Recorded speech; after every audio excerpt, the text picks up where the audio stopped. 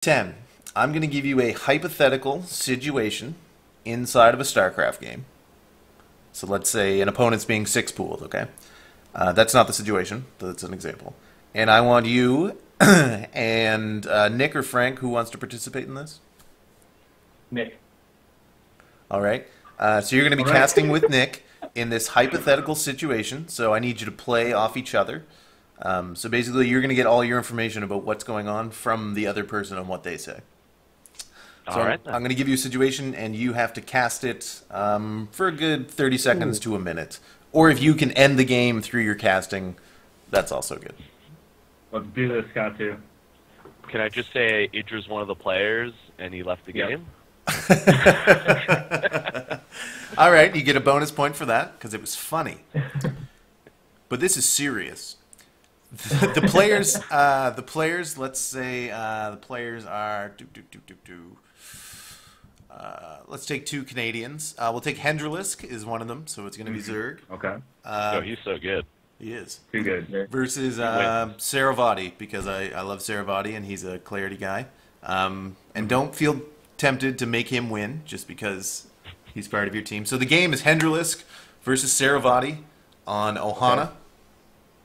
Okay. And it is an Immortal Century all-in from Saravati, but Saravati has forgotten to put a pylon or bring a warp prism, so he's free floating out there. But Henderlisk only has drones.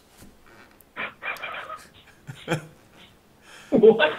Well, Nick, I've got to say, Henderlisk versus Saravati, fantastic matchup here, but I can't believe we've gotten to this position where Saravati moving out. He's always a tricky player, going for the all-in, not surprised at all. But forgets a pylon, and his opponent only has drones. How's he going to get out of this one?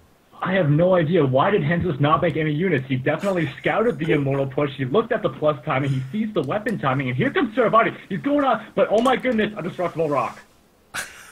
Destructible Rock saving the day once again. Saravati going to have to go all the way around, but that does give him enough time to send a probe out from his base and lay down a pylon. Conversely, Henderlisk now has the time to build the roaches, the zerglings that he needs to hold, but he needs to set up a flank. Will the force field be where they need to be?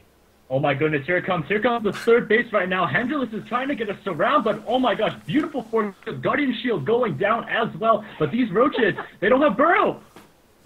No burrow, but there's too many force fields. 10 centuries, that's 40 force fields. The roaches just can't get in to do any damage. The Sentry Immortal strikes again, Nick Saravati. He's looking in pretty good position. But the rallies from Henderlisk, they just keep coming.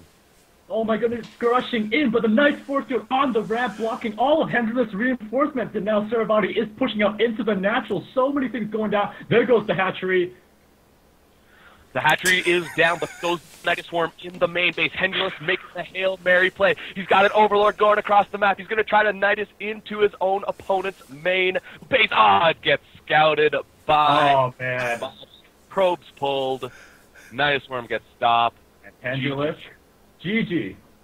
GG. By Henderlisk wasn't enough. That was epic. So strong.